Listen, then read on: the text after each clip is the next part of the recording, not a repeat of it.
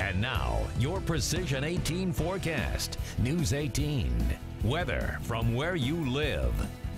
Well, certainly a cool start to the day with temperatures right now sitting right around the mid to low 50s. We're at 53 degrees in West Lafayette right now. Winds are calm, humidity is high still at this point, but we're not dealing with any fog quite yet, though we are seeing that upper level moisture, that low-lying stratus cloud cover, very much like what we saw yesterday morning, rolling in over the viewing area over the last few hours.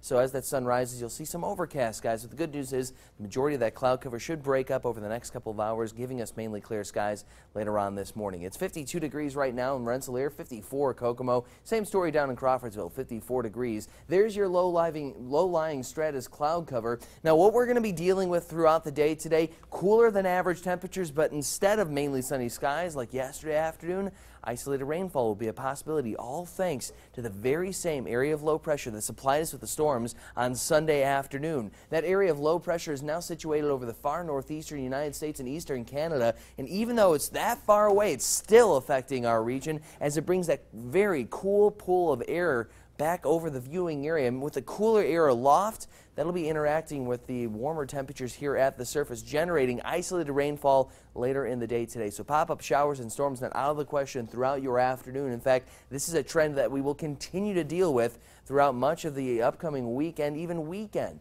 Notice the cloud cover rolling back into the region, isolated showers and thunderstorms. Keeping the umbrella handy this week may not be a bad idea at all. Then we begin to dry out during the overnight hours and early tomorrow morning, possibly some light and patchy fog as well. 75 degrees will be your high temperature later on this afternoon, about 10 degrees below average for this time of the year. We'll hit 75 in Logansport as well, 74 Romney, 75 in Fowler, stepping out the door later today. Then overnight tonight into tomorrow morning, we drop back down into the mid to upper 50s, 57 in West Lafayette, 50 degrees, however, back up in Remington, 49 even for Rensselaer, 48 degrees overnight, Winnemac, even 47, 46 for Logansport and Peru overnight tonight into tomorrow morning. So some very chilly temperatures rolling back into the region, but we do have those rain chances sticking around for tomorrow as well. We have a very similar start tomorrow. Some light and scattered cloud cover, possibly that isolated fog. Now by tomorrow afternoon, right around your lunch hour, things looking pretty nice before those isolated rain showers begin to pop back up across the region. Temperatures trending a little bit warmer tomorrow. 76 degrees your high temperature in West Lafayette. And you'll notice those temperatures gradually on the rise throughout the remainder of the forecast.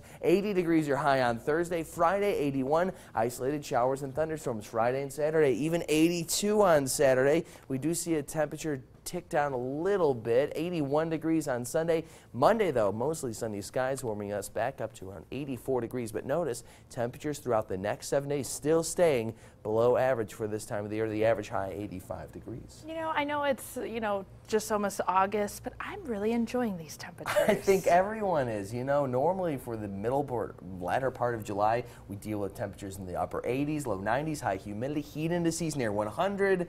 We haven't seen 90 degrees officially yet in Lafayette. We've gotten up near that once. We've seen 90 degrees at a few stations, or a few weather stations around the viewing area. But aside from that, it's been a very cool summer thus far. And we will at least continue to see those cooler than average temperatures trending for at least the next few weeks here. All right, Cam, thanks very much.